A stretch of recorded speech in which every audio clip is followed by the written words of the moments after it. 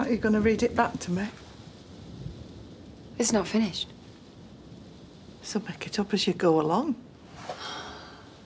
Fine. Say no to a dying woman.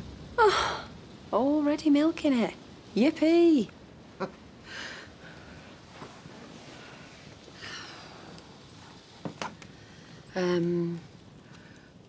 Hello, everyone. Oh, you give it more oomph, surely. Greetings! We're gathered here today to celebrate the life and times of the legendary Lisa Dingle. Oh, get on with it. She was very particular about this, so I've got to get it right.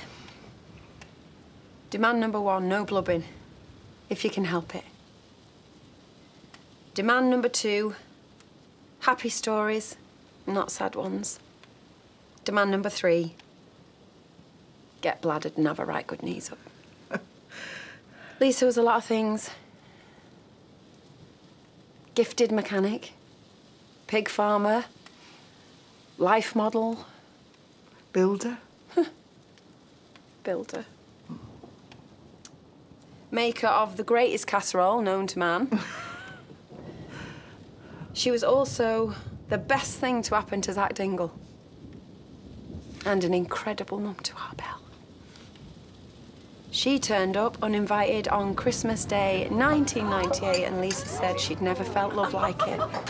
The hardest thing about all of this, she told me, was knowing she'd have to leave her. But my lass is strong. Brave. She'll be all right.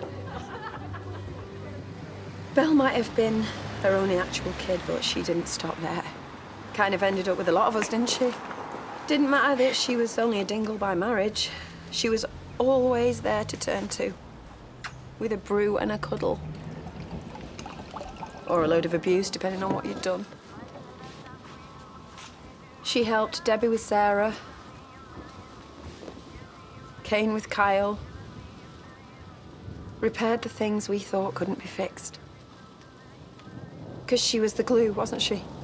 Bringing this mad family back together time and time again.